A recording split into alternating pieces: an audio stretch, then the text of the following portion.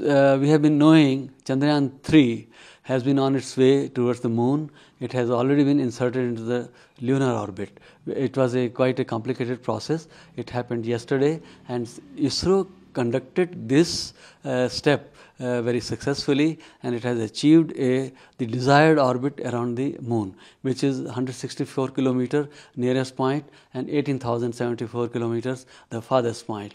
And in the few days that follow, its orbit is going to be lowered. That means its orbit is going to be circularized till we achieve about 100 kilometer by 100 kilometer orbit, which is circular.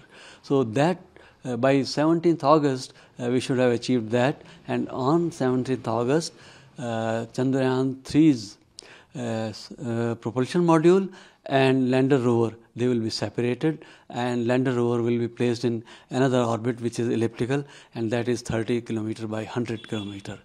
Then we have to wait when the right and the opportune moment comes, and that will be on 23rd August in the evening.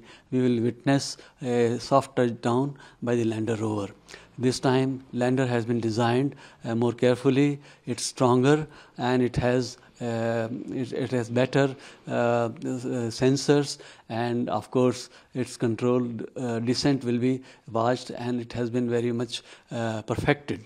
So we are very much hopeful that the landing is going to be successful, and on 23rd August we are going to feel and witness that.